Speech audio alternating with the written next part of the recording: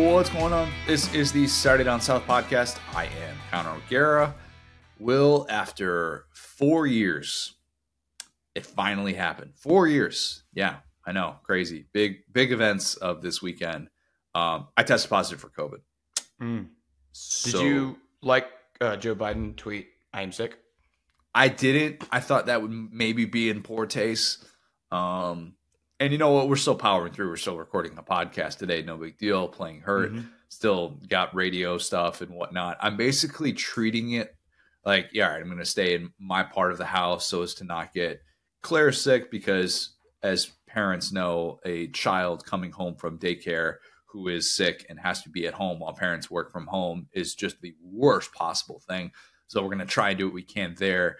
I was going to tweet that, and then I thought to myself, I'm just doing this for me, and I don't want attention for it, despite the fact that I let off the show with it. Yes. It's very funny because I woke up this morning kind of thought I had a migraine. I was like, my day is a little bit bad. So today we might see me and just go become the Mad King and be like, I'm so happy that we got five-star Patrick Peterson on our team. I might just start saying nonsense as it goes on. So this is going to be electric. Yeah, if you do indeed test positive for COVID, because we were staying at the same Airbnb last week in Dallas, no incorrect takes can be used against us today. I think we are immune in that way. Not immune in from a physical standpoint, but immune from a standpoint of anything that we say about some dudes today. If you disagree with it, just take a breath. Remember, probably 1.5 COVID cases that we're talking about here. So at least 1.5, I would assume. 1.5 speed. So we could use this case to just I think Cincinnati will make the playoff. I think Garrett Nussmeier is going to win the Heisman. And then later we could just cut that stuff up if it works. If not, boom, blame the vid. Done. Exactly.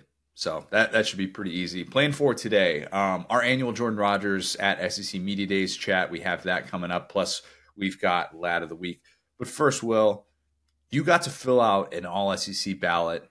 I'm excited to be able to talk about this. Our biggest preseason all-SEC beefs, more so not with each other, but with the way that the ballot came out. If you have the ballot in front of you, the media ballot, might be a good time to be able to do that if you want to follow along with us. But I think you said this was your first time filling it out, right? Because you didn't fill it out back in 2016.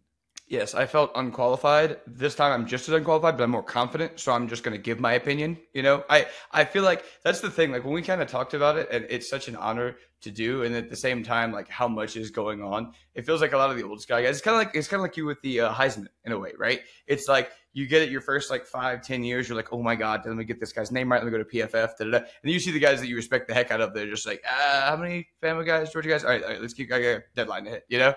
Exactly. Oh, I would like to think I don't just look at team names when filling out the Heisman ballot, but you don't exactly. Yeah.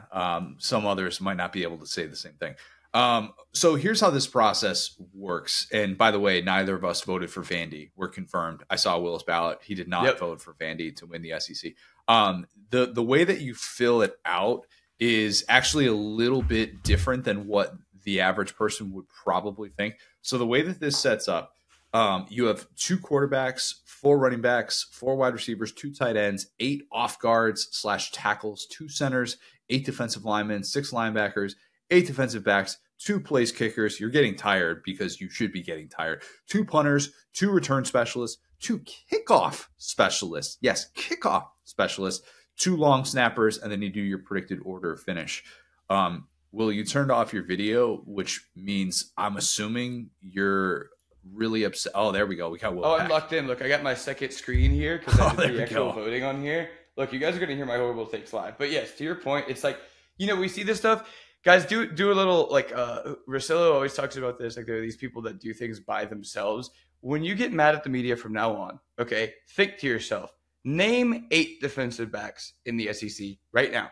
Don't use Google. Name them all right now. And when you think to yourself, well, my guy's not on the list, right now, name 8 guys. Because that's the thing that was really an empathetic thing for me. It was cool to watch. I was like, oh yeah, I was joking with Peyton. I was like, dude, I listed a Vandy guy and 0 LSU guys for this. There are your name recognition guys. There are guys you've seen live, and then there's some guys you're just like, he seems like a cool gentleman. By the time you get to that number 8, it's like, can I really pick between these guys?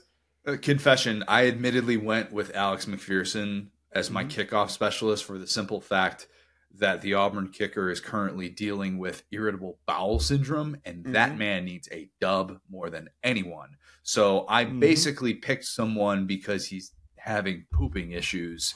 That's the only way to fill out a ballot. Everything else, with the exception of probably not going to say that I got as deep into the long snapper PFF numbers as our guy Derek Peterson, who I swear he spent probably 5 hours on his ballot. Credit to Derek. That's how well versed he is in this stuff and how thorough he is. But yeah, I thought what we could do today is look at some of the biggest gripes that we have. Maybe a first team guy that I thought was like a borderline third teamer, vice versa. I'm going to be honest though, Will. I don't really have any major gripes on the offensive side of the ball with the way that this played out, with how the voting went. I was glad to see at receiver that Lovett and Burks at least got third team honors. They were the guys that I had behind Luther Burden, behind Trey Harris. I figured that Isaiah Bond was going to get a lot of love. He wasn't going to get that love from me. I'm not quite as sold on him because he's a guy that's got one career game with 80 receiving yards, but I get it. Gravedigger was insanely cool. That play is unreal. And now he's at Texas. He's kind of stepping into that role as potentially the go-to. He and Matthew Golden, they have high expectations for. Sark talked about that depth that they have at receiver. And there's an expectation that he will be in line for even more production, more pass-heavy offense. If I had a fifth receiver spot, it would have gone to Kyron Lacey. So no problems with him being a second-team guy. Did you have any major discrepancies at receiver, the way that it played out with kind of, I thought it was pretty chalky with Burden and Harris getting those first two spots?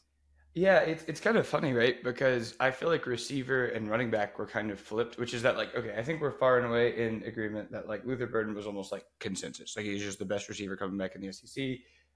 Trey Harris feels like, hey, we like your offense. You may not be like the second best receiver, but you're likely going to end up with probably the second or third best in terms of stats if you stay healthy.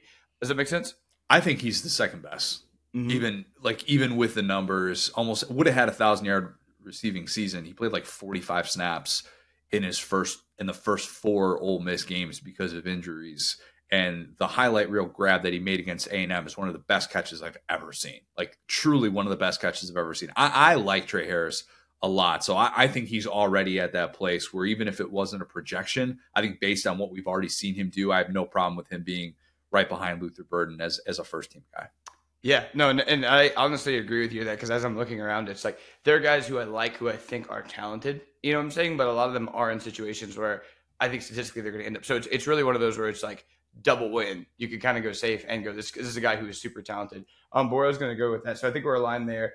What I was going to go with that is, like, now we have, okay, Etienne and Hunter. So Trevor Etienne, Jarquez Hunter as the running backs. And we talked about this at the time. This is such an interesting place for the SEC to be, because these are two kind of like receiving big play, lower carry type of running backs. And Hunter is going to move into bigger, like, not exactly a bell cow role, but like more of a share of the carries. But it's interesting that not have, a Montrell Johnson, who we know is going to be that type of bell cow. He was sent to SEC media days, and the media were just like, we'd rather have an Etienne or a Jarquez Hunter who may not have the best stats, but they're going to be awesome and electric, I was surprised how aligned I was with the media voting. We talked about that going in with the running back spot, how weird it is just to only have, it ended up, we were wrong about, I was wrong about Jarquez Hunter being at media days. He wasn't at media days. Montrell Johnson was the only SEC running back as a player representative at media days, which is crazy when you consider the history of the position. He was asked about that. And the fact that he wasn't a first team guy is pretty telling. I had the order that I did for, like, because you get 4 running backs. I went Jarquez Hunter, Rocket Sanders, Trevor Etienne, and CJ Baxter. Baxter, the guy that I think is going to lead the SEC in rushing. And then Etienne and Hunter got that, first team from the media, and Sanders and Baxter were second team. If you're wondering why would I have Etienne ahead of Montrell Johnson, along with, I guess, the consensus media choice, it's pretty simple. I've watched that backfield for the last 2 years, and I thought that Etienne was the better player, and I haven't really held back my feelings on that. Radical concept, yeah. Yeah. Sorry. So I didn't really want to overthink that one. I'm like, why would I give Montreal Johnson that nod if I think ETN is better? And I think that Hunter is more dangerous than Baxter, or at least he's shown that already in the SEC. But at the same time, I felt okay putting Baxter as a second team guy, because while I try not to do as much projecting with this, I like to base it on the production that they've already had. Again, he's already had 100 scrimmage yards in a playoff game. Dude did that as an 18-year-old. That's pretty good, especially in a year when you can kind of go all over the place with your running back spots, which is why you actually had Ulysses Bentley the fourth as one of your 4 running backs as well. Was he the third or fourth guy for you? Yeah, so for me, let me pull this up. I have all of my got the documents right here. Okay, cool. So yeah, I had Bentley third and Montreal Johnson fourth. Yeah, and for that reason, like Ulysses Bentley, I would honestly put him in the same category based on what I've seen. He is one of those guys who is a big play guy, who is really elusive, who I want to see him in a little bit more of that role. And, as I just kind of said, Ole Miss is going to have lots of opportunities. We talk about how Lane Kiffin has kind of fooled people over the course of the last several years, where he ends up going all the way back to, Snoop and all those boys, like really running the ball at the goal line, pushing guys around, where you see the memes, you see the deep passes, but really it's kind of a smash mouth football team. And we've seen that with how he's built in the portal. So yeah, I really, really like Ulysses Bentley. I think he's going to be great this year. And even, if you're going to bet on that kind of a scat back type guy, he's going to have more bites of the apple, because Ole Miss is going to score a ton of points. And you have Parrish coming back. He did the boomerang transfer, as Philip Dukes would call it. And then you don't know what the status of Logan Diggs is going to be, how long he's going to be out to start the season, even if he comes back, what does it look like? So, yeah, I think Bentley, if you're kind of buying low on his production, that'd be a good guy to kind of hype up in the preseason. I didn't think I'd go in this direction. We talked about this right after we submitted ballots. I went with Rocket as a first teamer because I fully acknowledge. Yeah, that's so wild to me, dude. Okay, so here's kind of the explanation for it. Last year was a lost year in every way. Like we know that he couldn't stay healthy. He was dealing with issues all year. How much of it was the weight gain? How much of it wasn't? It was kind of weird to hear the discussion about his weight from Shane Beamer this year, about how he's like 228. And last year, Sam Pittman was at the podium saying, yeah, he's 240 and he's never been faster. It's like, well, which weight do you want him at? Which weight is the best for him to be able to maximize those abilities at? And what I kept coming back to was that offense was a train wreck last year. And I don't think it was an indictment of Rocket Sanders, the player. I think if he had stayed healthy for an entire season, that offense would have had a better chance to stay afloat, but it was still that bad. And, and by the way, with the Arkansas offense, look at yards per play. Don't look at scoring offense, because that can be skewed by defensive touchdowns and stuff like that. The yards per play metric was the most troubling one to be able to see. And I go back to what Rocket did 2 years ago, 9th in the country in scrimmage yards. He was a superstar. He was an All-American player. When he was fully healthy, that's when he was last fully healthy. That was the player that he was. So even if he's not going to be that guy at South Carolina, because I think it's fair to be skeptical about their offensive line, what it's going to look like when he steps on the field. He's dealt with injuries throughout the offseason, which has probably hurt some of the buzz, some of the buildup of his potential return to action at full form. But, I wondered, am I just dinging him because he had an injury-riddled season? And if I didn't put him in that conversation, that's what I would have been doing. And I think it's different if we were talking about the position having more of those established guys, like what we saw at receiver, where I didn't have Juice Wells at one of those spots after he had a lost season last year. And say what you will about whether or not he could have come back, but that's because receiver in the SEC, I think, is more proven, and I think it's deeper. So that's kind of the way that I went through and kind of thought about giving Rocket that preseason love.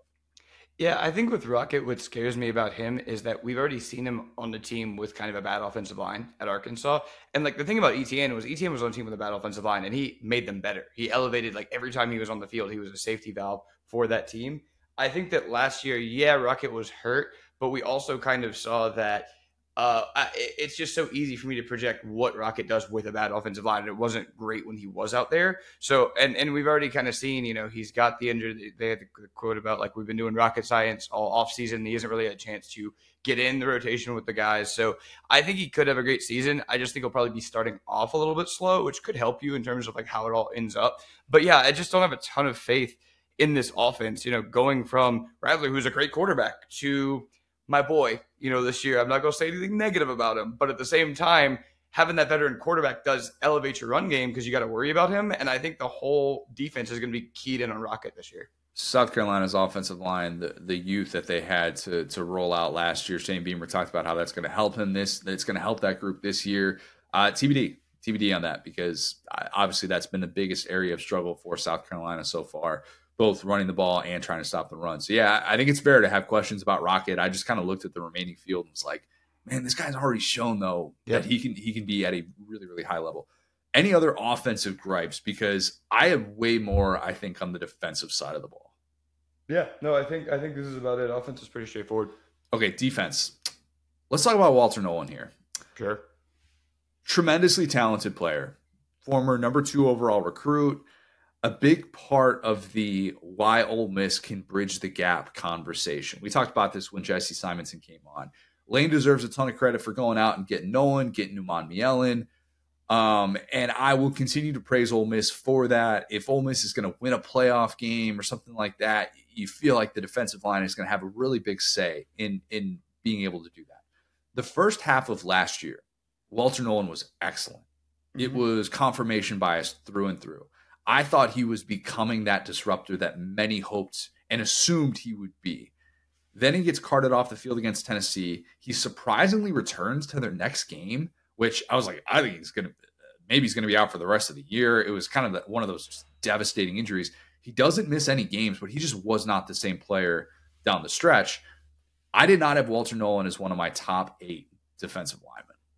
And he was a first-team guy by the media. I think he's getting too much of a pass in these conversations because of the recruiting ranking, because of the NFL draft stuff, which I totally get. EA Sports had him as the number 26 player in the video game. And I was like, I'm not doubting him, but with a preseason honor, I'd rather go with guys who have already shown it and who have shown it for more than half of a season of starting to look like the guy. And I'm just not quite there with him, especially when I do think there is depth on the defensive line. And I think Nick Scorton, I think Landon Jackson would have been more deserving to start off as first team guys. Like Landon Jackson earned all SEC honors at season's end last year. Okay. Yeah. Surprising return to Arkansas. Thought he was going to do the Drew Sanders thing, go off to the NFL. 13 and a half TFLs, was the best player on a very improved Arkansas defense. Remember last year when Arkansas almost beat Bama and Bama was just dying in the second half of that game? He had 11 tackles. He had 3.5 sacks that day. He was awesome. I feel like if Jackson were still at LSU, he's easily a first team all SEC guy coming into the year.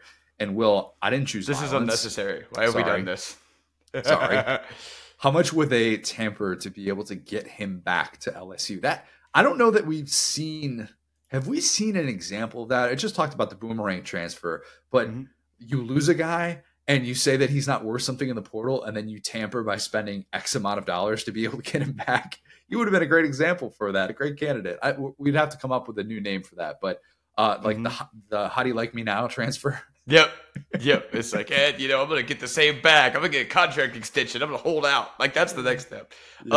Yeah, man, I'm with you. I mean, okay, I'll say this, right? So here's what's so crazy about this. I can't actually, I feel, get mad at any of this. Because if you look at, you look at the first, second, third team here, there is a total of 1 Alabama or Georgia player on the D-line. I think we got two. I think we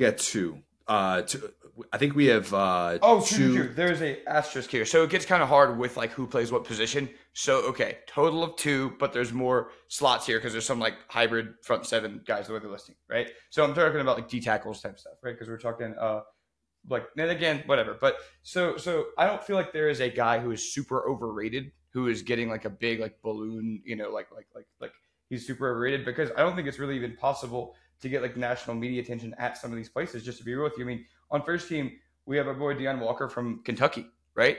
We have, Walter Nolan, but that comes down to the portal. Like I joked about, Caden Proctor did the best thing that you could do. He committed to Bama twice, right? Same thing here. You committed to 2 SEC teams. You've been in the media. You've been talking to people. People have been following you, keeping up with your daily activity. So, of course, your name is going to be in people's mouths. That's fine, And I think that the fact that Ole Miss can even do that is good for the sport. And then, you go down and it's Arkansas, right? And to your point about Landon Jackson, like, I hate to be this guy, right, guys? But it's like sometimes, like, for national guys to know your name, you got to win more than 4 games. You just got to do it. So I think that coming off of a 4-win season, having an Arkansas guy be first team when we have this lack of the big names, the big brands, we don't even have any Texas guys, So after the job, and I know Bo Davis is gone, I know that, but I actually think voters this year were pretty open to kind of looking at the status quo because we talked about it at the time. A guy, Nick Scorton, like we thought he would maybe be left off or left on the 3rd team because he's a transfer coming in from Purdue. So I actually think the voters were decently smart this year. I just think they did a little bit of the prove it with a guy because you just know how it goes. If you win 4 games again, Landon Jackson might be talked about as an NFL guy, but no one's going to be talking about as a great, Yeah, I totally understand that. And there's definitely brand bias that comes into this. It's almost impossible. I really try and steer clear of that. I do so much. And that's why we talk about if player X were at school Y, what would the conversation be? And look, the Nick Scorton thing, the fact that he did his damage at Purdue probably has something to do with this. But think about this, man. Played 11 games last year, 15 TFLs, led the Big Ten with 10 sacks as a 19-year-old. Okay. I went on TexAgs and I talked about before the voting came out, I talked about how I was pre-mad that he probably wasn't going to be a first team all SEC guy. I am telling anyone who's willing to listen to this, when you watch A&M this year, you're going to be like, wait a minute, who is that guy who is winning his matchup every single time? If you told me, Connor, Nick Scorton is going to be the most disruptive SEC defensive player this year, more disruptive even than Harold Perkins or something like that, I would nod in approval. I would say, yep, I could see that happening. Deion Walker is the safest bet to be that guy, but I don't think that Nick Scorton is very far behind, especially when you consider the history of Mike Elko, defensive lineman. Like that's to me, I'm like, that guy's going to be put in spots to succeed. That's the strength of that A&M roster right now. Another thing, and this is something you just were kind of hitting on. Princely Umanmielen, a.k.a. Florida's only all-SEC selection on the defensive side the last 3 years, he should have been at least a second-team guy after transferring to Ole Miss. And I wonder, in a weird way, if because Ole Miss suddenly has depth on the defensive line, it kind of hurt him. But this is somebody with 21 and a half TFLs the last 2 seasons. He was a second-team all-SEC guy at season's end last year. It's like, what are we doing by putting him as a third-team guy coming into this year? Here's a wild thought. And this tells you a lot, at least about preseason conversations, including Jared Ivey, Walter Nolan as well. Ole Miss has 3 preseason all-SEC guys on the defensive line. That is as many as Georgia and Bama combined. Wild. Very, very weird. And you can kind of get into like, all right, Micah Williams, he gets put at linebacker, so I guess that hurts Georgia a little bit there. He's how much difference is his position as an edge guy going to be compared to some of these others? TBD on that. But man, that alone kind of lets you know why we're talking about Ole Miss this way, why Lane is so excited about that group. Yeah, and I joked with you like when I was doing my ballot. I was like, okay, so I think how this works is right. You name a bunch of Bama guys, name a bunch of Georgia guys, then you get upset when they don't live up to your expectations, right? That's exactly where Ole Miss is this year. Everybody knows the guys' names. They're voting for the guys, building Ole Miss up. So I'm excited for it to see Lane with expectations, honestly. If Ole Miss finishes the season with 2 or 3 all-SEC guys on the defensive line, this will have worked. Things will have gone really, really well. All right, let's get to the biggest discrepancy. We were texting about this yesterday, Will. Oh, wait, really quick before you say that too. This reminds me of one of those like social media charts of like when people like tune out of your videos, right? So it's so funny because you made the point about Scorton. It's like, okay, well, he played most of his football kind of in the dark, right? Whereas like you look at a guy like Proctor, it's like, okay, like I said, he goes Bama to Bama basically. All right, you look at going from Purdue to A&M. Okay, that's like one way, but it's kind of funny that you can see how. Yeah, okay, like Walter Nolan, like I said, he goes from A&M to Ole Miss. two brands you've heard of. So that's kind of my only point. I know that we've already kind of hit on it, but like it's so interesting how like if you look up and down the first, second, third teams, it really just is name recognition, especially with the O-line, D-line, like hog molly type guys. And like I said, like Emory Jones from LSU is on second team, and he's in there with the tackle I just talked about. I'm not going to say his name again, but one of these guys is going to be a first-round draft pick this year if he stays healthy. The other guy has not played on a good line and has only played for 1 year. So like, that's all I'm saying is that like it's actually pretty remarkable that with all these new guys coming in, number one, think about like I said, think about the amount of Texas and Oklahoma questions. The fact that this ballot wasn't just full of Texas and Oklahoma with people just kind of eyes glazing over, being like Texas playoff, coming back, Sarkisian, hook 'em. Like that's actually pretty impressive. I'll be honest. Remembering that Bo Davis is not there and not going, we can correct for two more Texas D lines. Who can I click on? Pretty cool.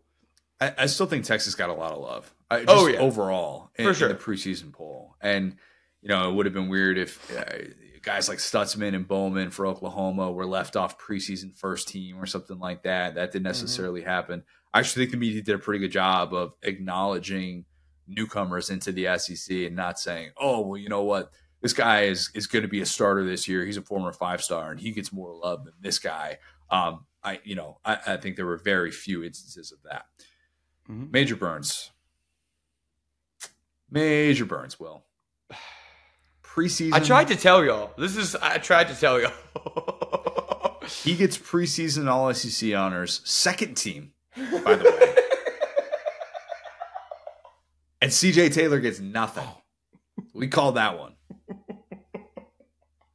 I told you this. I said it at the top. I should have kind of kept that close to the vest. Peyton, my boy at the shift, texted me at like 1 a.m. when he got done with his shift. He goes, why do you not like LSU's defense this year? I said, I just got done voting for a Vandy DB over our three guys listed on the All-SEC ballot. And it turns out I was the only one who did that, apparently. Because, like you said, CJ Taylor is way better than the three LSU guys, Zy Alexander, Jordan Gilbert for some reason. And then Major Burns. We have watched Major Burns play enough football to understand that he is closer to working with you than he is at being in the NFL. He's closer to a linebacker than a DB. I'm just not sure why we're building him up to tear him down. You see this man running a cover 3, and you're going to be disappointed. I think, look, I hope the best for Major Burns.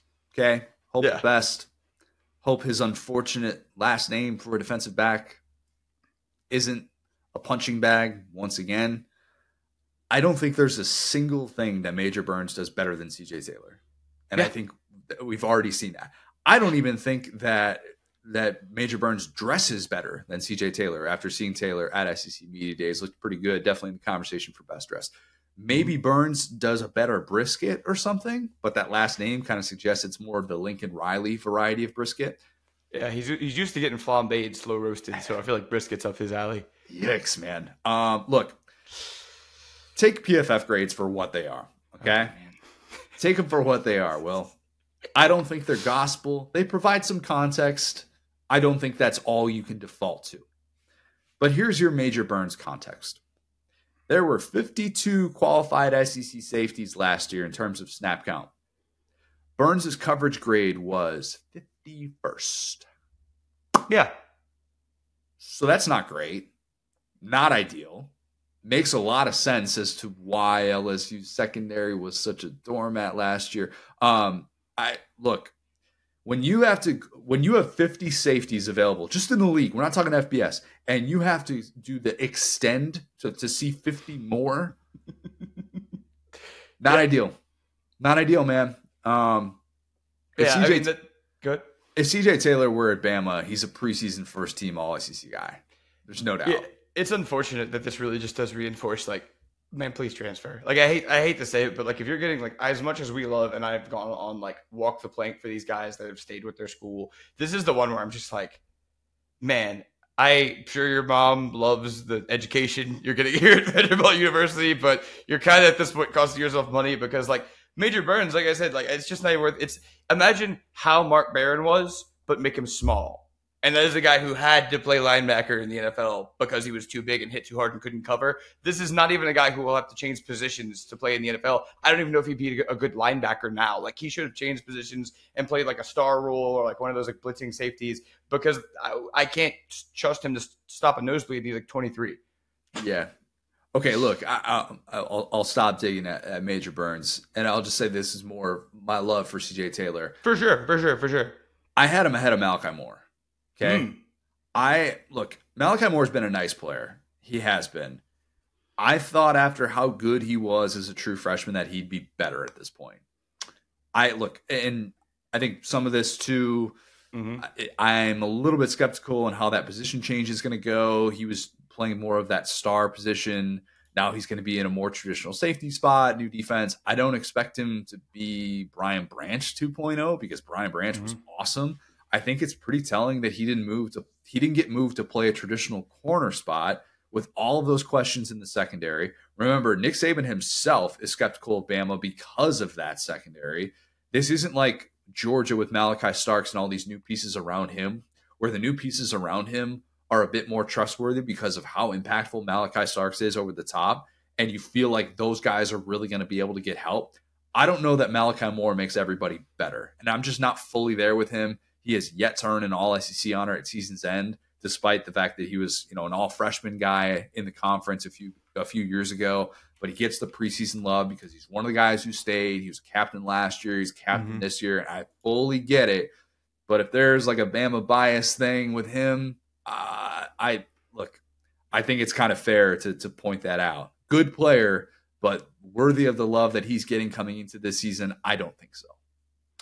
Yeah, no, I'm right there with you. I think you're exactly right. Like, let's just hype up CJ Taylor, and if you find your team playing Vandy, I won't ask anyone to go watch Vandy tape on their own, but like definitely just watch that guy on defense because I think there's that's the thing is even in like quote unquote a down year in the SEC where everyone's kind of trying to scout the other new teams, figure everything out. It's still a decently deep BB class. There haven't been like the number of stars at the top that we're used to, but it feels like give it 2 or 3 years and we'll be right back there if that makes sense. I think there have been stars at corner. Probably more so than safety. And that's just kind of the way that the NFL is now. You can go an entire first round without having a safety picked. I mean, that's become par for the course. Those smash mouth over the top safeties just are a bit more of a thing of the past. I would expect Malachi Starks to change that for the SEC, but yeah, it does feel like that it is a bit more corner heavy. Anything Maxwell else as well? Just fire. I feel like he's a guy that's like correctly getting a good amount of buzz coming in the first team. It's like that's one of the things that's kind of underrated where you see Stoops kind of having these usually has a great edge rusher, can usually get like a run stopper and can get like an old school number one corner. Like that's been the good Stoops teams have kind of those three things. We can kind of see that it's weird that he almost I might be missing an edge rusher, but I know he has the DT. I know he has the number one corner. So this could actually be a pretty fun Kentucky defense. I'm actually not quite as high on Hairston. I wonder how many people looked at interception totals because he's really good at that. Right. And I kind of was following some of the comments that Stoops would make about him and how he's a little bit more of a work in progress last year. And that to me suggested that he wasn't necessarily as good as what some of those interception numbers were suggesting, but still a good player. And if a guy like that is getting preseason All-SEC love at Kentucky, then you're doing something right. You absolutely are. Yeah, I think like watching that offense as a fan made me kind of like it was like a very low nails on the chalkboard feel because it felt like they're always right there, but they could never fully turn it around. So I think that like if they it feels like he would be like a guy who would do well in bigger situations. You know what I'm saying? Like getting a guy like 1-on-1 stuff like that because it feels like he has these highlights, but it's not consistent. I think that if the team kind of puts things together in a way that's not like always trying to lean on the defense because on third down, like somebody just falls down or, you know what I'm saying? Like, I feel like if he was more locked in, he's shown flashes of being that guy. He just hasn't done it consistently. Kind of like old boy that was at Georgia. Can't think of his name, went super high. It was a freshman that played early and then he kind of put it together for the SEC championship. Yeah. The ability for Kentucky to have like a not so defense-oriented team this year is going to be a popular topic of conversation with Bush Hampton taking over the offense. Okay. Yep. Order of finish, Will. I actually had the same 1 through 5 and 11 through 16 as the media vote. Georgia 1, Texas 2, Bama 3, Ole Miss 4, LSU 5, and then Kentucky 11, Florida 12, South Carolina 13, Arkansas 14, Mississippi State 15, Vandy 16. That probably means bad news for teams 1 through 5 and good news for teams 11 through 16. I'm guessing. Real quick, picking 1 through 16 now and seeing double digits next to your team has to feel so bad. I know it's not really that different, but Hayes wrote about this a year ago for us. And being picked to finish 3rd or 4th in your division, if you're like picked to finish 4th in the East or something, and you get some of that dark horse division buzz, as opposed to looking at that order of finish prediction and going, wait a minute, we're being picked to finish 12th, 13th. You feel so far away. I don't know. Just looking at that, I wonder how that's going to impact the way that athletic directors are talking about coaches and job security. If you're not even in the top half of this conference coming into this season, and like, what kind of roster are you putting together? Why are preseason expectations so low? Is that impacting season ticket sales? Everything that goes into that. I thought that was worth mentioning in this new world of a 16-team SEC in which we're predicting order finish as opposed to doing this by divisions.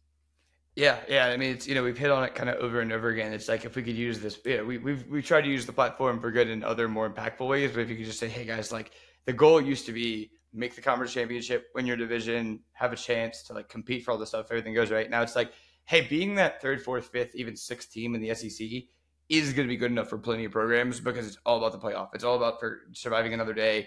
Like, it's going to take a couple of years to adjust to that, to say, okay, well, we might have this super impressive Georgia, Texas SEC championship, and then Ole Miss with 2 losses sneaks in, gets a little bit of an easier path, catches someone slipping, and then boom, none of that matters. So yeah, I think that it's nuts, all this happening at one time, because exactly to your point, it's like, yeah, if you're at Kentucky or Auburn and you're predicted, or let me go down here and actually read this out. Yeah, if you're Auburn, Kentucky, Florida, you're paying your coach a ton of money, you're getting these transfers, you're like selling the program, you know what I'm saying? It's like, yo, we have a 10 next to our name, like, we're not even close. It's like, yeah, dude, the difference is actually still about a game or two, just depending on, okay, is there an injury? Does the ball bounce weird? So when we see this stuff play out, it's going to be fascinating, dude, because in real life, it'll be team who's 5th is not that far off from team who's 10th. And so one coach is going to feel like super safe, and one coach is going to feel like, oh my gosh, I'm out of here. I'm 5th. What am I doing? It's a good point. It's kind of how I feel like it played out with my Mizzou prediction compared to the media prediction. It's going to sound worse than it actually is, so Mizzou fans don't get in my mentions. I have Mizzou finishing 9th, which on the surface looks really bad for a team that could start off in the top 10 of the AP poll, a team that should start off in the top 10 of the AP poll, and the media has them finishing 6th. And that's really a difference between going 5-3 in SEC play versus going 4-4. It's not much. It really is not. And I get it, favorable schedule, but I've talked about this throughout the offseason.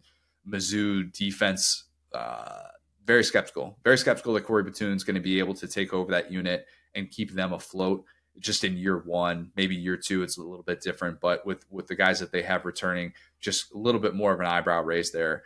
And so, like, you look at that and you think, oh my gosh, you're totally like down on Mizzou. It's like, no, you're talking about the difference between probably going 9-3 versus 8-4 with the way that standings break down.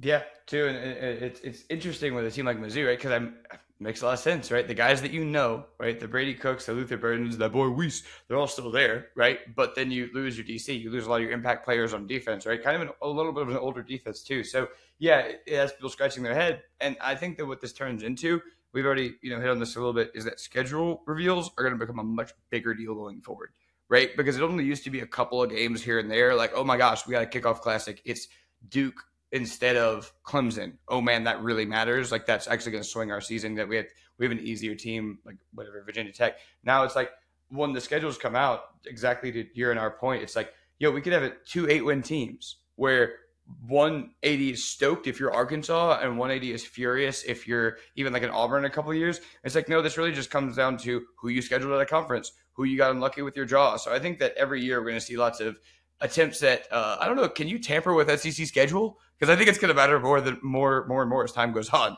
No, I don't think you can actually tamper with that. It's going to be pretty regulated. It's just going to be the timing of the way that this breaks down. And I think, though, the preseason expectations for a program like Mizzou, because we feel like the schedule is so favorable, to say that they could only go 4-4 in conference play, I think Mizzou fans would be very disappointed with that, with what they return on the offensive side of the ball. So it does definitely shape perception. Whereas if Mizzou had Florida's schedule coming into the year, and if you told a Mizzou fan, hey, you're actually going to get to 8-4, it's going to be a 4-4 season SEC play, they'd be like, okay, that's not terrible, all things considered, but it could be a whole lot worse. Okay, so I had that one, and then I have Auburn 8th. The media has Auburn at 10th. Again, that's maybe the difference between one game. And then Oklahoma at 6th. The media has Oklahoma middle of the pack at 8th.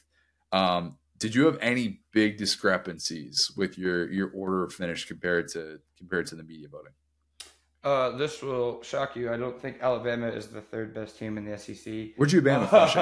I had them. Well, funny enough, I actually have LSU at 6th, and the media had them at 5th. So it's not like I'm a homer. I have Georgia, Texas, Ole Miss, Oklahoma, Alabama, LSU. Ooh. I think Oklahoma is gonna be better than people think. I know their schedule's a little bit hard, but like I said, it comes down to continuity. Like I did lots of talking with like the AL.com guys and just thinking about like, again, that's what I've said over and over again. It's a conundrum. It's not something I'm falling back on using the excuse. It's the fact of tell me what was wrong with this team last year in a way that does not insult Nick Saban, and then tell me how DeBoer is going to fix it in a way that, makes sense, right? And so I think if it's not some type of a learning curve from the greatest coach of all time, it's much more confusing.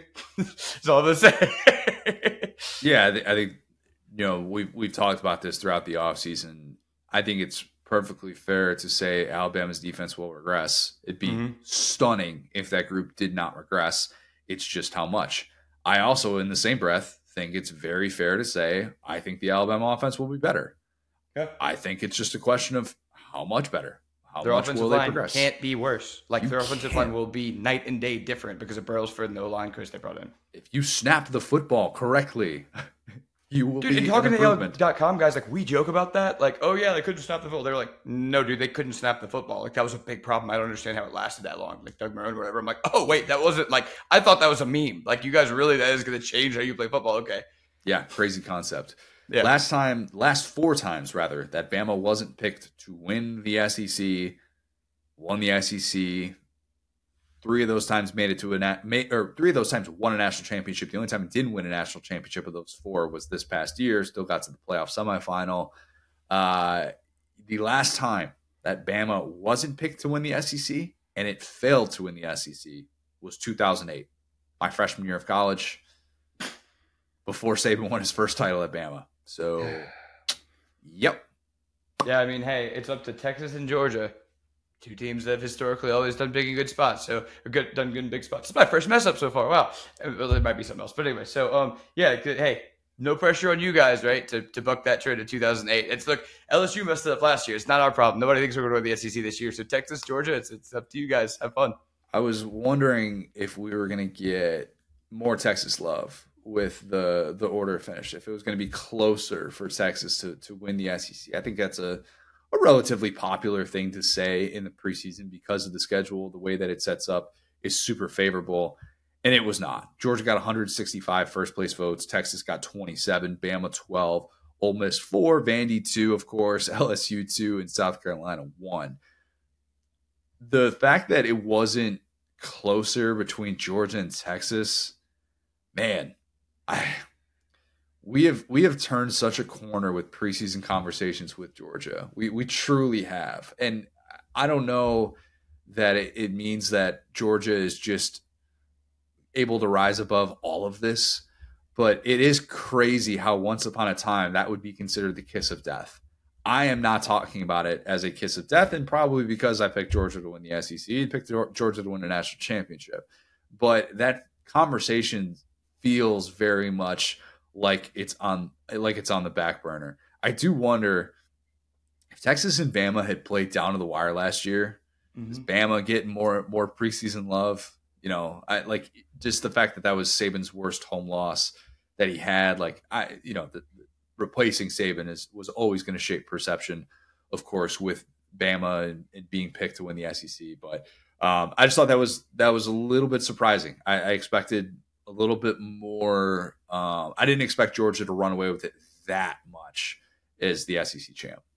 So I don't know what these usually look like. Like I would like to see like a Big Ten version, right? Where like 90% of people have Ohio State. Because I would say this is actually decently like pretty even, just in terms of like it feels like the first tier is hard to separate from. Like yeah, it's Texas and Georgia, but then that next tier is actually pretty deep. So it doesn't feel like there are like 2 that are above everyone. I don't see a huge dip. There's like 300 points, however they do that, but Like you really don't start to get into those 200 and 300 differences till you get to like Texas A&M to Auburn type vibe. So I actually think it feels pretty wide open when you consider what other conferences are doing. I don't know.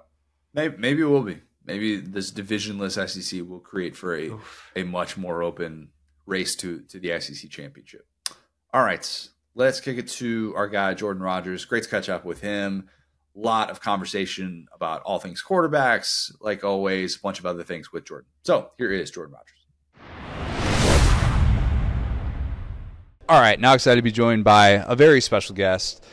It is a guy that used to be my second favorite Vandy quarterback. He is now my first favorite quarterback because I thought about it. I'm like, I don't think Jay Cutler has provided me the joy that you have. Number one Vandy quarterback in my power rankings. Love that. Hey, I feel like Jay just kind of went off the map. He's more of like a just wants to be off the grid kind of guy now. And you're very much on the grid. Yeah.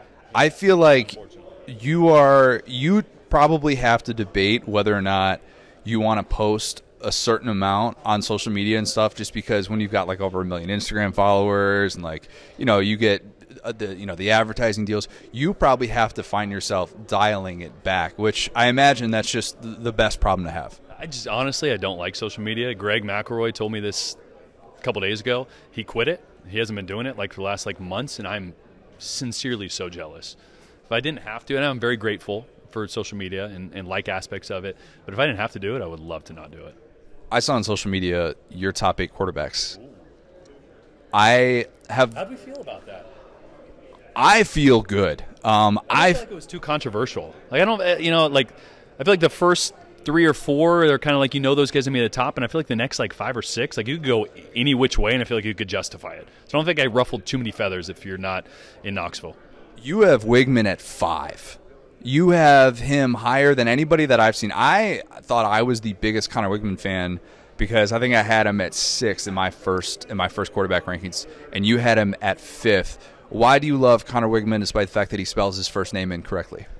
Oh, valid point. Didn't even think that. I honestly could have put him higher. I think I could have justified in my own head at least putting him ahead of Jalen Milroe. Now that would have been a little less on production and what he did last year, and more of a prediction of who he's going to be this next year. But I kept going back to the tape, and I kept going back to the Miami game from last year. And I get it, they lost 48-33, whatever it was. But I'm not sure if you take any singular performance from a quarterback last year and you'll see more big-time throws under pressure in one singular game. It was truly uncanny. I started just marking plays that I want to go back and maybe break down at some point, and I get 15 deep. He was under fire that entire game. Back foot would hit the ground. There'd be somebody in his face within a second and a half, and he'd be ripping a seam right on the money in tight coverage. So I think he has all the skills, and that was kind of the first time, especially in that system under Jimbo, where I was like, wait a minute, they're actually kind of trying to play to his strengths. He's playing in gun. The ball's getting out of his hands quicker. They're moving pre-snap. So it's kind of like, wow, they could have something here. So he's got the skill set. He's got the demeanor. And I think now with Colin Klein and what he's going to be able to do and actually try to make it tough on some defenses before the ball gets snapped, I think he's going to have a massive year. And I think he's very, aside from you and me, very underappreciated and overlooked. I feel like I'm just in the back pew, just hand up, I'm feeling the gospel. I'm feeling it right now because I always point to that Miami game with Weigman as the point that I really became sold on him. I thought he could become that guy, and then I thought that just brought out so many of these characteristics that you're waiting to see. And if you tell me that A&M is actually going to run pre-snap motion and move guys around the full, are they going to run a hurry-up offense as well? That's going to be a full-time thing and not a battle? Are you telling me that's going to be the case? I didn't know that was allowed in College Station. It hasn't been unless Bama's been there for the last 5 years. It's the only time they seemingly cared about doing anything that would create an advantage before the snap. But to that point, too, even everyone goes back to, he threw 2 interceptions. People that just stat chase in that game, the first interception, the dude fell down. It was actually a freaking dime that would have been right in between 3 defenders on a dig route. The guy falls down, hits the safety that's 5 yards behind him, and then the second interception was last play of the game, just throwing a jump ball. Those mean nothing. He didn't make any mistakes that game, and their defense couldn't stop a nosebleed, so they were in a shootout in a wet game that they just couldn't keep up with. But he's got such a quick release, and that game really opened up my eyes to how accurate he was and how much he anticipated, because I hadn't really seen that. Like, you knew he had a good arm, you knew he was mobile enough to make some plays, you knew he could run the RPO a little bit, but his anticipation, especially over the middle of the field when guys were in tight coverage, that to me, I was like, okay, this is, you add that to physical traits, now you get somebody that can be special. If he can stay healthy, yeah, I do think he has all SEC type upside. What about A&M as a whole? Do you believe that A&M should be in that 12-team playoff conversation year one of the Mike Elko era because of the fact that they have all their big games at home? Or do you still look at this team and say, nah, they're like probably going to be 2-3 years away? No, I think they can be in that conversation. I really do. I think they still have, look, you'd love to have Evan Stewart, no doubt, but they still have a lot of talent on that side of the football. Ruben Owens, I think, is a guy that's going to have a breakout year. I think Moose Muhammad's a guy that has been just on the back burner, and I think there was some politics going on there. Very much. So he's a really good player for your third wide receiver in that group. So I think they have a ton of talent, and I think Elko is a guy that has proven that he can turn things around quickly. And especially on the defensive side of the ball, I don't worry about that at all, but especially with this injection of Colin Klein. And the thing that impressed me about Colin when you go back and watch K-State is the core concepts are always there, but he, game to game, he did a really good job of adjusting their scheme, which again is a foreign thing to me thinking about A&M. So I'm just like, whoa, okay, you got somebody that can do that, and you have the talent that A&M has always had. Like, that's a recipe to, not going to run the table, but they could go 9-3, 10-2 with a couple big wins and a good strength of schedule, and they could be in that conversation.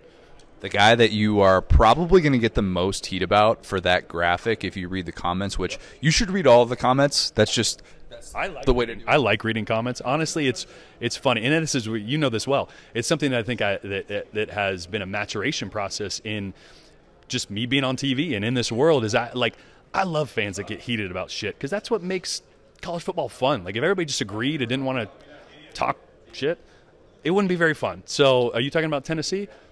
Of course I'm talking about Tennessee. Why do you hate Nico Iamaleava? We have to pronounce the last name every single time. We have to say it with our chest. But did you just not want to have Nico on that graphic because you thought, I don't want to butcher the spelling of his last name in this email that I'm going to send to somebody in the social department? Remember now, I'm a Tennessee hater and have been forever, according to X. How quickly they forget that I, now looking back and regrettably so, ranked Milton like in my top 3. Or I hated that and gave you so much crap for it. But you win some, you lose some. Lost that one. Okay, admitting it. But they quickly forget that I was real on. They loved me last year. They hate me this year. Nico was interesting. I kind of lumped Nico and Jackson Arnold together because I think they're very similar. They are uber talented, and I think Nico is going to have a massive year. Go back and watch that Iowa game. Like, the thing that stood out, 2 things. He reminds me of Hendon Hooker in the way that he moves through the pocket. He's so fundamentally sound. His feet travel with his eyes everywhere he goes. So in that game, he was so accurate to the perimeter because he's just so fundamentally sound. And in those plays, I think a little bit even more so better than Hendon Hooker was able to, is to really be dynamic with his feet. Hendon could get up through the pocket and hurt you. Nico can escape around the side and beat you with speed and run away from you. That's what's going to make him special. The reservation I had was just attacking the middle of the field, and that's what Tennessee couldn't do last year. That's the most important thing in this offense. I know running the football is important, pushing the ball vertical, but the reason they spread you out is to create space in the middle. And Milton couldn't hit the broadside of a barn on a slant route, and there was 2 or 3 throws a game that if he just puts it here instead of here, it's a 60-yard touchdown as opposed to an 8-yard gain or an incompletion. And if Nico can do that, sky's the limit, and he's going to be a guy that can be in that top 5 conversation. I just wasn't ready to put him ahead of a Garrett Nussmeier, who came into an SEC championship game against Georgia and threw for 295 yards, and made some mistakes, but has played in big moments, including this last bowl game. I just wasn't ready to put him ahead just based on solely projection and playing Iowa and using his feet well and being a good passer. Like, he's going to be great, but obviously I hate him until I rank him number 3 or number 2. Are you skeptical of Jalen Milroe in this Kalen DeBoer offense? Very, and like I said, I don't. That didn't mean any shade with that. I just have reservations about the fit, right? And that's kind of where I was thinking I maybe could put Conner a little higher. Milroe is no doubt the worst nightmare to match up to game plan against. But when you watch Washington's film, the thing that stands out, aside from Penix just being an alien, I mean, his arm is unbelievable. Like, he's ridiculous. But how much he played on time and in rhythm. So, yes, he makes those deep throws. Yes, he gets the ball out of his hand quick. But the intermediate stuff, it's one hitch, balls out. It's back foot hits the ground, balls out. Like the glance routes, the dig routes, the deeper slants. Milroe holds on to the ball too long. And that's a fact. Held on to it third longest in the entire FBS. Some of that's great because he holds on to it, he can run around and make a play. Love it. But he's going to have to be able to play on time more frequently in this offense. And that's just something I haven't seen out of his game yet. And I just, not that he can't do it, but in this offense, you got to do it consistently because DeBoer is going to ask a lot from you to keep those sticks moving through the air, not just with your feet. So that's when I go, let's wait and see. Counterpoint, if you played quarterback, obviously, I remember, you probably are at a disadvantage if you don't have a center that can snap a football. Oh, my God. What if Jalen Milroe simply has a center who snaps the football and he's the same exact player? Can I just tell you one of my biggest TV regrets? So we're at the Rose Bowl, and before these shows, we make these cut-ups. And usually I make 3 or 4 cut-ups, and we use 2, right? I mean, we use our best. The show gets heavy, and you end up scrapping a few. I literally had made a cut-up of a bunch of snaps at Milroe's knees and how his eyes were taken away from the defense. And I wanted to talk about how detrimental, and it may seem like a small thing to the average fan, but how much of a nightmare it is for a quarterback. You know how hard it is to play the position, let alone now when you're doing this, and the linebacker was at 5 yards, and now when you look up for the second time, now he's over there at 9 yards. And it speeds everything up. So I completely agree with you that if he's getting regular snaps, he's going to be much more consistent at being faster decision maker. And that was a much bigger issue than I think anybody thought it was last year. So I wish I would have ran that before the Rose Bowl because it ended up being one of the biggest plays down there at the end when he gets snapped at his ankles once again. If you were a quarterback in this league currently, let's just say that a north of 30 years old Jordan Rodgers got a chance to sling the old pigskin a little bit, and if you could pick one SEC wide receiver to be able to throw to, who would be your guy? I think it'd be Trey Harris for me. Oh, not Luther Burden. Yeah. I was going between those two, and I'll tell you why. I only say this because he reminds me more of a Jordan Matthews. Because, and I'm very humble right here, I didn't have the strongest arm. I wasn't the most accurate. But I'll take some chances. And if I got a guy that can get up here and get one, if it's a little behind or whatever it is, I loved J-Matt when I played with him because no matter where that ball was, he was going to go get it. And I trusted him, and he trusted me. So it'd look covered sometimes. I'd be like, he's down there. I'm gonna put it on him. Trey and Jackson have that kind of relationship. So Luther is unreal, and I think what's most impressive is how Kirby Moore moves him around. Everyone in the world knows where they're going with the football, and somehow they still get it to him. So it's tough to say. I don't want to throw to Luther. I'd love to throw to Luther, but I love the bigger body type that can just go up and snag it. The Ole Miss playoff buzz. Where are you at with that? Where are you at with this being a year for the ages, the type of season that Ole Miss fans have been waiting for, basically post-Freeze era? I'm driving the bus. I'm telling everybody to hop on. I think I'm very bullish on not just Jackson Dart, not just this offense, but the last 2 years, talking to Pete Golding, the thing that he kept telling us was, I just don't have the size and length I need at certain positions to run the scheme that we need to be at. And now, not that they haven't been running his scheme, they're just not all the way there. When I was at the spring event, it wasn't a game this year, he's like, look, we finally have the bodies, the length I need on the back ends, on the outside to like do this thing the right way. And I think that's what's scary about this team is the additions that they added, that gives them – now they're dynamic at the D-line. They're dynamic on the back end. I think Trey Amos is one of the biggest gets they got on the back end. That's what's scary because I think the offense is going to be better or as good, even if they're as good. If the defense is a little better, those Alabama games maybe end up a little bit different. Those games that they came up short maybe go their way, and they're gonna make a deep run because of the size they have at offensive line and the skill they have at defensive line now, I think. So what's driving the bus? Is that winning a playoff game? Is that getting to the round of 4? Like, let's get you on record with an official prediction. Love that. And I hadn't thought it through all the way, but they're going to get to the round of 4. What would that mean? Does that mean they win 2 playoff games or 1 maybe, 2, depending on where they're at, right? No, I think they make a deep run into the playoffs, no doubt. And I'd hammer that right now. 11-1 in the regular season for Ole Miss with a loss to Georgia. Yeah, I'm trying to think on the top of my head. What's their other? They have LSU at LSU. I think they're going to be better than LSU. I think LSU is going to be better than people think too. I think LSU is going to be really good. But yeah, I could see 11-1 absolutely. But that Georgia game I think is going to be different as well, just because of the bodies they have. I mean, that was the one game last year they really got pushed around. I don't think they're going to get pushed around. I'd still lean towards Georgia sitting right here. But I think Ole Miss makes a deep playoff run. You were there for Texas getting introduced in the SEC. You got to see what the spectacle was. Pitbull in the house. Who got more love, you or Pitbull? Pitbull, are you kidding me? There was one point in the end of that show where it looks great on Instagram when you're showing the crowd, but all their backs are turned and they're facing Pitbull. They're not looking at our stage. Looked like it did from afar. But no, it's, you know what, I love Austin. We spent a lot of time in Austin, had friends in Austin. So I'm excited about, and I've never been to Norman, so I'm really excited about getting there too. But I think just the tradition, the passion fits right away, and the teams are going to have success right away despite what we think. So I'm excited about it. Does JoJo root for Texas? No. So her brother went to A&M. She went to Baylor. So she doesn't really root for – she roots for the Cowboys. That's about it. She's not really a college football girl. She likes to come and tailgate and have some fun, but she doesn't really have a dog in the race. Are you guys caught up on DCC? What's DCC? Dallas Cowboys Cheerleaders on Netflix? No. We're more on the Love Island right now. We go through Love Island UK, and they're on the Love Island USA. We're just reality TV junkies.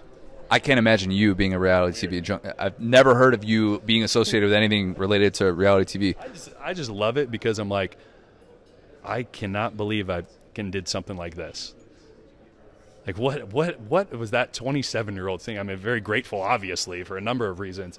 But just like, that kid was an idiot. Somehow it all worked out. I actually think your edit was pretty good. The only thing that was bad about your entire season was your hair. Just cut the hair. Like you've totally done the 180. You've been able to cut the hair and recognize. If you had come to ESPN, SEC Network with hair like that, they would have said first day, Jordan. They did. They did. So here's a great behind-the-scenes story. So my second really audition after, because I had the offer and they wanted me to come in, and then I told them I was doing the show, and they're like, okay, we're gonna wait in case you go look like a jerk or something else. And so when I came back to Charlotte, I literally flew from Thailand, from the finale. I've heard this story, but please tell it. I was tanned up, and my suits, though, got lost, so I had a jacket and a T-shirt, and my hair, if I would have pulled it down, it was probably down to here. This short on the sides, but I hadn't had a haircut in a while because we were overseas, and I just, I didn't want anybody really messing it up.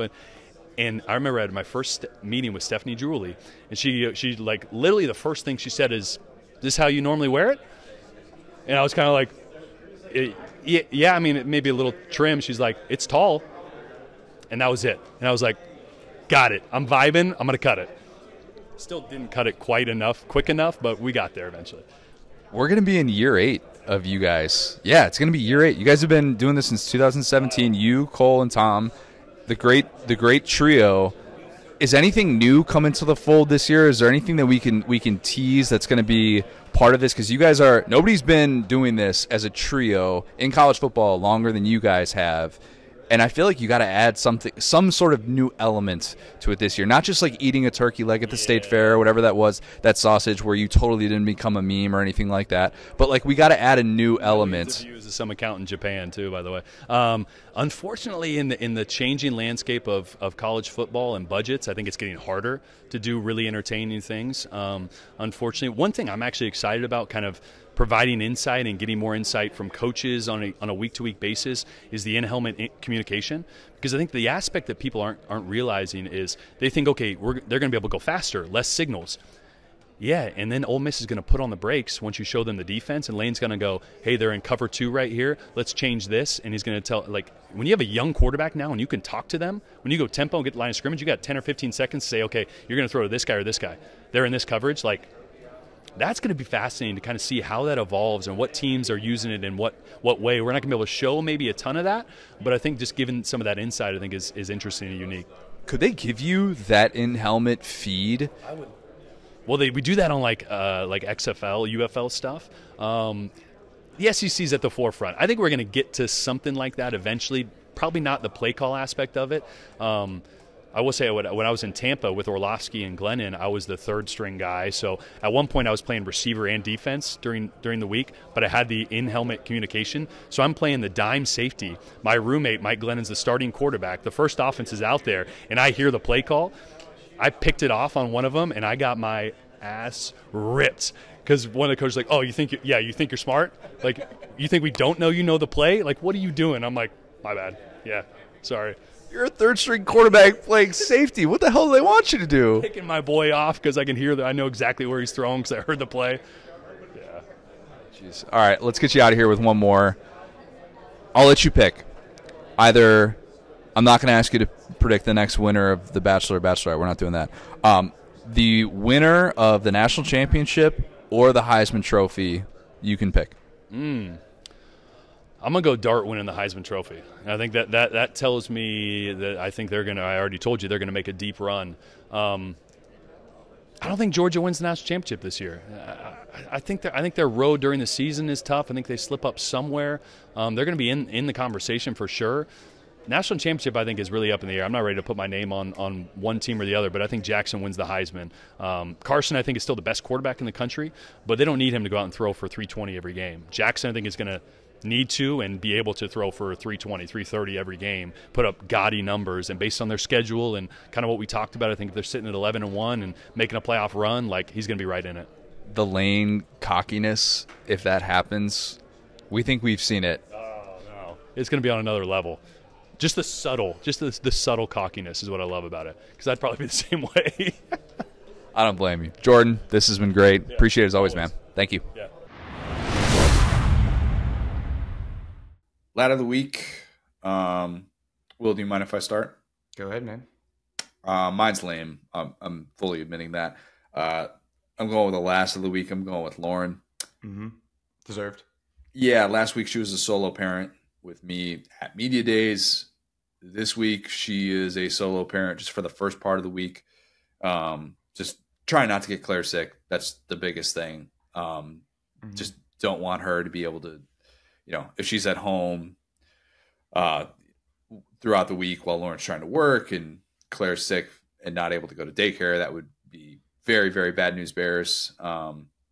So, yeah, we're basically just trying to do that at this point. But I feel incredibly bad. From a guilt perspective.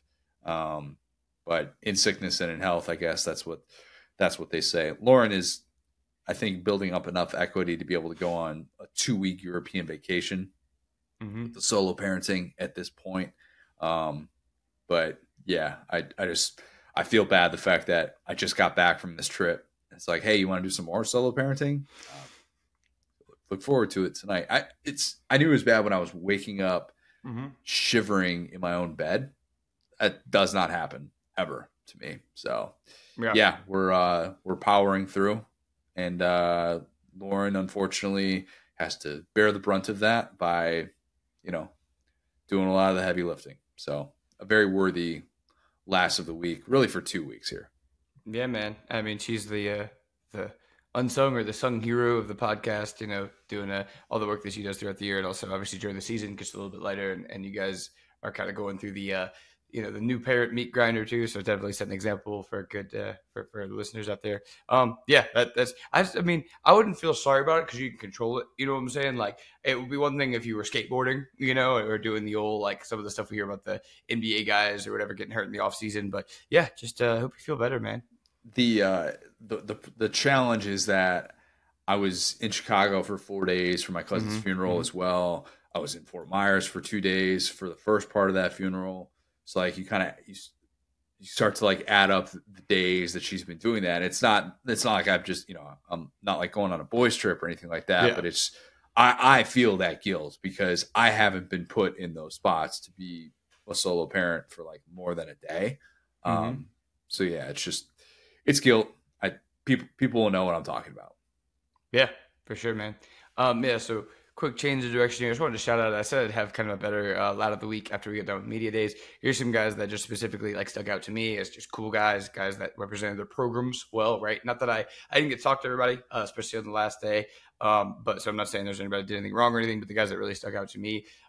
First off, guy that really impressed me was Graham Mertz. I think he was really cool. He was really real about his situation. We've seen, quarterbacks kind of be chippy or give you non-answers. He was pretty nuanced as far as, he went through, when we joked about some of the things that Billy said about gaining weight, good weight, bad weight. He actually would explain that. He didn't give non-answers. Like, he actually showed me a lot from a leadership perspective. I think that Graham Mertz is the kind of leader you would hope to have in your team, and we'll see how much that helps Florida. I think that Milroe is exactly what I thought he was. Milroe's super cool, super sweet. He looks at you with a big smile. If you were to ask him a question or ask him whatever, he doesn't get at all confrontational. He gives really thoughtful answers. He has so much that he's been through as a player, being turned into a DB or whatever by Bill O'Brien. Like he's been everywhere, and he has zero like resentment. He approaches everybody like they're a new person that he could make a good impact on. So really, really quality young man. Now that I'm getting older, I think Nussmeier was awesome. Same deal there. He was just like, leader of the program guy who sat down. My favorite guy that I saw, and maybe not, your favorite guy necessarily because you talked to a lot more people, but I think Taylor Green was awesome. I think Taylor Green was my favorite guy. I think you got some really good stuff out of him talking about Petrino, and I'll let you kind of speak on that. But he was so pragmatic, so cool. Didn't come up with, the big gold chain or anything. Not that there's anything wrong with that, but he kind of had a very like business-like workman mentality. He was very real about coming in, talking to Petrino, the stuff they have left to do at Arkansas. He wasn't cookie cutter. Like he wasn't just trying to get out of there. Like he really, and like I said, I'll let you kind of take up from there because you asked him a great question. I think you gave you a great answer about that. Yeah, basically it was, I didn't realize that Petrino was his first offer coming out of high school. His first offer at Missouri State. So he's known Petrino for a while, but the relationship between those two is very evident. And you hear the way that Green talks about him and how everybody, when Petrino comes into the room, it's still the fear of God. Mm-hmm. All of those guys, Andrew Armstrong talked about this as well. They still like, they motioned sit up straight. That's a big deal. Luke has talked about that as well.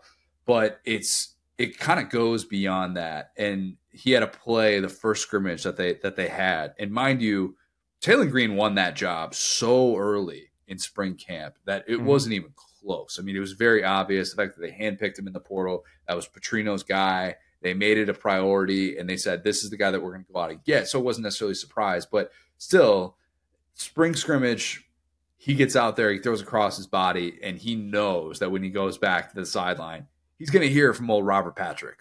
And sure enough, you hear from Robert Patrick, and then you move on.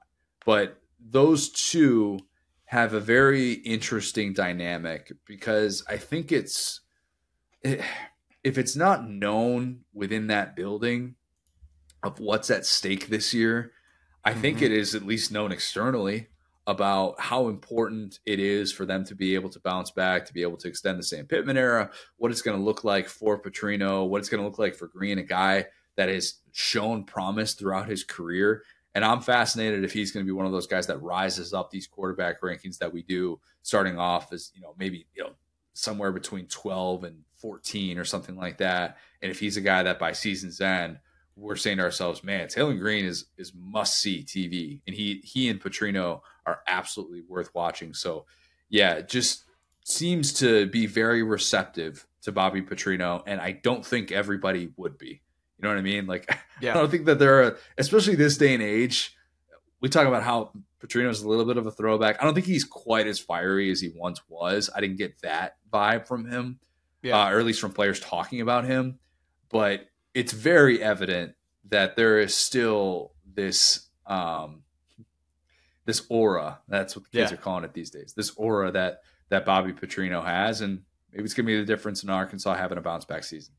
Yeah, I think this story has definitely gone underrated. And Taylor Green, a guy that's already won 10 games as a starter at Boise State. It's one of those situations where you have the job for the entire year, but he was the main quarterback they had. And so it's so interesting. Like we'll see guys be like the guy in their conference or on their team, and they're used to winning, and they go to a situation where they got to kind of tighten up the belt, put on the big boy clothes, and not flex on people. And I think that Green was super humble. He was super cool. He's 6'6". He's like a wiry guy. He said he comes from a basketball background. He used to play basketball. His family plays basketball. So really underratedly interesting guy in the SEC. Guy that I really hope well for him. Him and that Bobby Petrino offense, no matter what, is going to be great because in terms of it's going to be entertaining, right? It's going to be entertaining because either it's going to be amazing and it's going to work great, or going to see Bobby Petrino on the sideline, and Taylor Green has already seen enough of that, and they've kind of have a little bit of back and forth. He's a cool, humble guy, and you got to be a cool, humble guy to work with Bobby Petrino. Same thing that we asked for last year. We need better camera angles on Robert Patrick. We need to make sure that man is seen at all times. None of this, he's kind of in the shadows and you can't really get a good shot of him in the booth. No. That was the biggest disappointment from last year, is that the shots of Bobby Petrino, I mean, you could have told me that was anybody, and I would have not been able to, differentiate between coaches. So, yeah, we need all the Bobby Petrino camera angles humanly possible, especially if Taylor Green. Well, you know what? Either way, because even a happy Bobby Petrino would be right. Be fun. Him smiling would be even better television. I don't know if I've seen that before. Yeah, I don't. Does he have teeth? Do we know? Does Bobby Petrino have teeth? Are we sure? Yeah. Yeah. Sure. Good question. Not sure. But yeah, that's going to do it. We're going to probably have, I'm guessing there will be something media days related that we'll still probably be discussing. Just things that maybe we didn't necessarily hit on yet, but with our later in the week pod. So that is the current plan to be able to record. TBD on our COVID symptoms. I say we because you're negative as of this moment, but as of right now, confirmed, by my home COVID test. So we'll see. We'll kind of do a time lapse. See how. That's the cool thing. Thursday, it's like coaches don't like to talk about injuries. We're questionable. We'll see. Over under 50 games of college football 25 that you'll play. Oh my gosh, man! I finally got that game figured out. The AI is cheating, but we knew that, boys. We're doing great. We're finally hit a groove, so I'm excited. Are you LSU right now? Right now, I am. I thought it was going to be, Mr. Arrogant. I started a dynasty with South Carolina. I got absolutely blitzed by Notre Dame, and I was like, hold on, I'm not good enough to do this in the highest difficulty. My D-line or my O-line's getting eaten for lunch. I can't get the snap off. I just need to get some recruits in, start off somewhere I understand. So, yeah, Mason Taylor Heisman. Build the program. Build it up, man. It's the only way to do it. All right. Leave us a 5-star review. Subscribe to our YouTube channel where you can watch every episode of the Saturday Down South podcast. Follow us on Twitter at the STS Pod, at Sat Down South, at CJ O'Gara, at Go So Hard. Thanks, guys. Talk soon.